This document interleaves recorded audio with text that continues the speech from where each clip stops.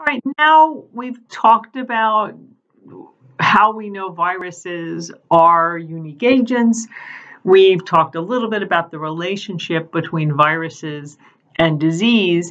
Now we want to talk about what viruses are made of, because that's in some cases what we're testing for are viral molecules, and the vaccines that we make are viral molecules.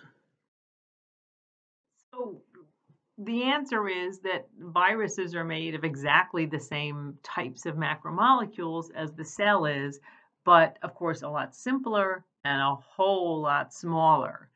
One analogy that I heard a while ago that I always liked is that if the cell is a circus tent, then the virus is the size of an orange. It's so tiny, it's so insignificant.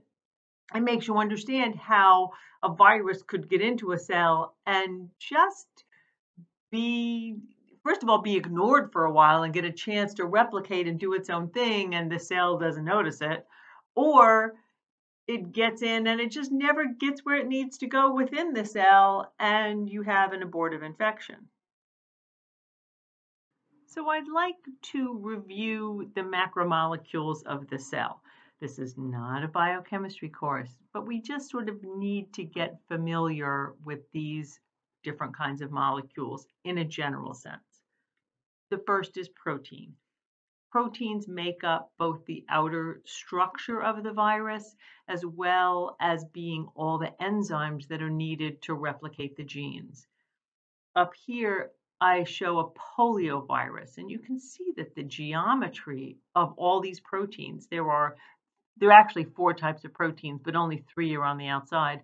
These 3 types of proteins are color-coded. The geometry of how they fit together is really beautiful, and it fits perfectly. It's a perfect little package to hold the genes inside. At the bottom, I've got a coronavirus enzyme, just shown 2 different ways to show you that there's many different ways that proteins get depicted. What we call the model on the left-hand side is the space-filling model, and this is referred to as a ribbon molecule, which shows you in a little more detail how the chains of amino acids are folded together, because proteins always are one long chain of smaller units called amino acids that fold up in a very particular way, and based on how it folds, that determines the shape that a protein has. Next, we have nucleic acid. A nucleic acid is the name for the molecules that there's really just 2 types, DNA or RNA. DNA is pretty much the same all the time. It always takes the same shape. This is double-stranded DNA. And I'm sure you've seen images of this double helix or this twisted corkscrew shape that DNA tends to take. RNA, some viruses have genes made of RNA, which is very different from our genes. Our genes are made of DNA, of course. RNA takes lots of different shapes, as you can see here. This is an incredibly elaborate folded structure, and this is a bit smaller, a little bit simpler shape, but you can see how it folds back on itself. And this RNA, the long skinny bit, the long string, is meant to be RNA, and down below, this is a big protein structure that's depicted on the RNA, sliding down the RNA. It's actually translating, if you know that term, making protein based on the information that's in the RNA. And so the genes of the virus are either DNA or RNA, and each particular virus has a very particular type of genome. Here we see all the different types of virus genomes. So DS stands for double-stranded DNA. So this type of genome is very similar to the way our genes work. Other viruses have a single-stranded DNA genome, which gets converted into double-stranded DNA once it gets infected. And then there are some with double-stranded RNA or single-stranded RNA that we call plus sense. And that's because it's the same as messenger RNA. It can be translated. It's not really necessary. You know all the molecular biology part of this. Some of the terms might be familiar to you from an earlier biology class, maybe high school, I don't know. But plus-stranded RNA, negative-strand RNA, they're just sort of opposite senses, and they can be converted from one to the other. And then some viruses, like the retroviruses, of which HIV is one, they sort of go backwards from RNA back to DNA. That's the opposite of what happens in all living cells. All living things have a double-stranded DNA genome. Genes within the genome, some of the genes are transcribed, or you make an RNA copy of a single gene, and the information in that RNA copy is used to make protein. There you go. There's all of molecular biology.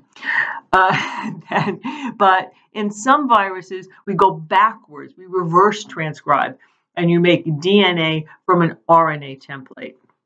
And so you'll often hear viruses described, or a virologist will talk about, oh, that virus is a plus-stranded RNA virus, or that virus is a single-stranded DNA virus. They just mean the type of genome it has, because there are some certain similarities you tend to see among viruses of a given type. Now, having said that, there's still a whole lot of variation within each group. Our third molecule type are lipids or fats. Viruses that have a lipid layer around the outside are called enveloped viruses. And coronavirus is an enveloped virus. And down here, you can see how coronaviruses get their lipid coating. They do that by sort of pushing into an internal vesicle inside the cell. And so it's pushed in here, and then this gray bit gets wrapped around the outside, and then the whole thing moves to the surface of the cell, and it's released that way. There are other ways to pick up a membrane. Some viruses will bud right from the surface directly instead of going through this middleman here. But viruses that have this lipid bilayer, this lipid coating, are called envelope viruses. The poliovirus that I showed you earlier is a non-enveloped virus. There is no fat at all in that particular virus. It's just the protein coat. An enveloped virus has a protein coat or a capsid on the outside, but the outside of that is the lipid bilayer. The fourth kind of molecule found in viruses and the fourth kind of molecule found in cells are sugars. I just really include this for completeness. Sugars don't play a big role, and they're only present on enveloped viruses.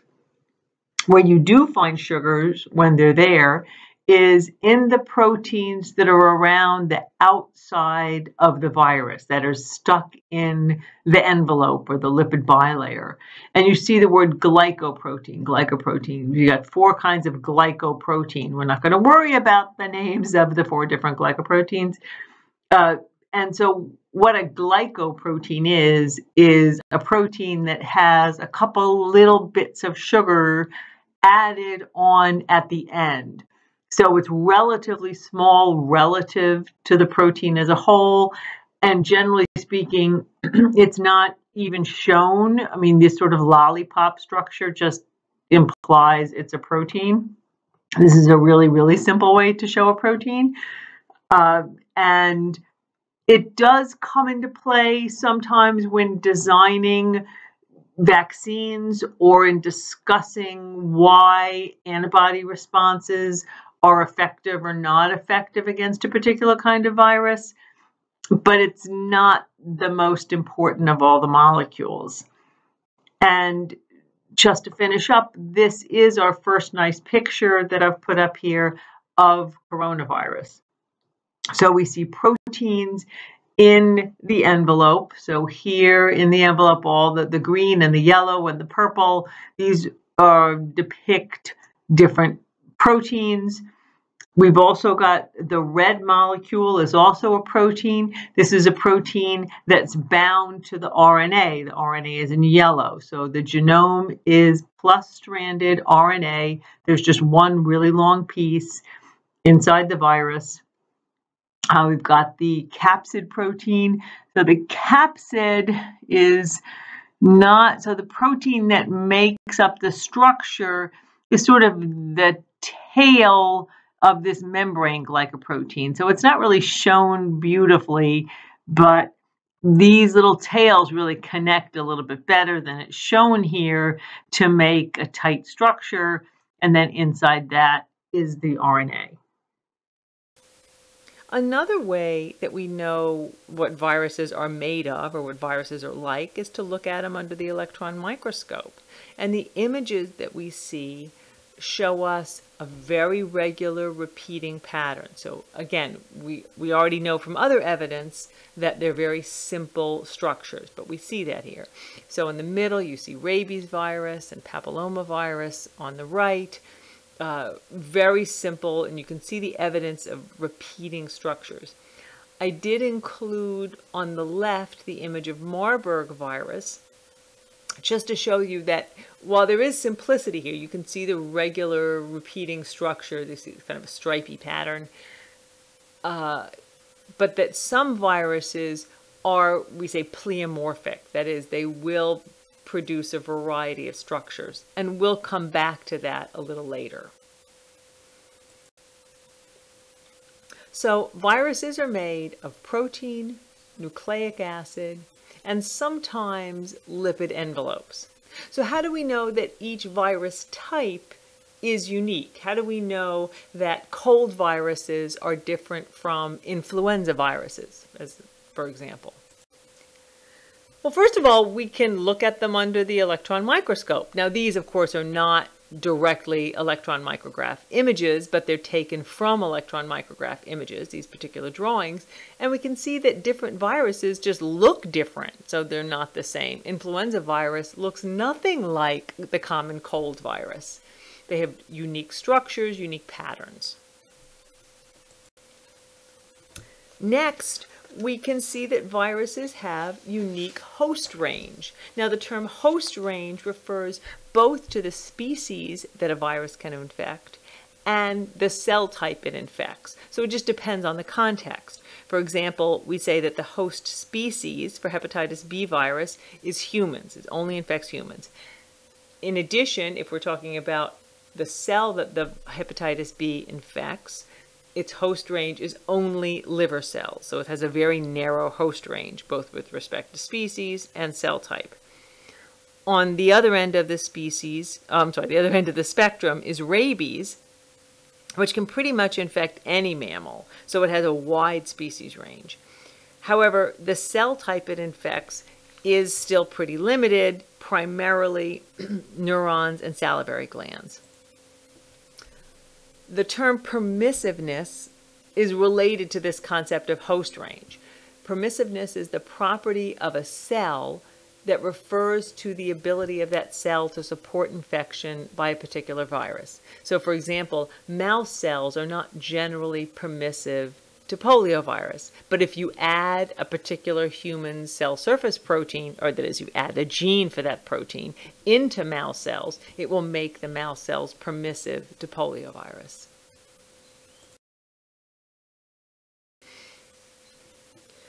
As a general piece of information, I want to point out that RNA viruses tend to have a much wider host range than viruses with a DNA genome.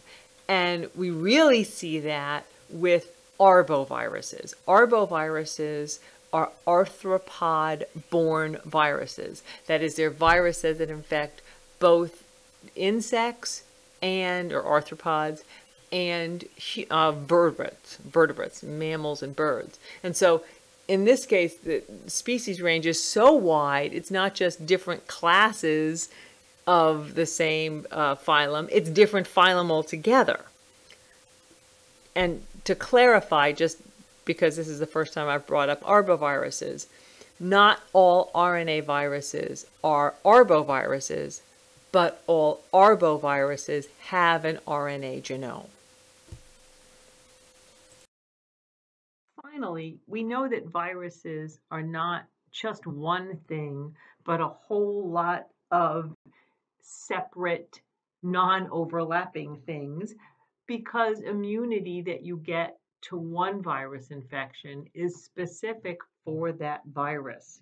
We saw this really clearly in the 2009 H1N1 pandemic.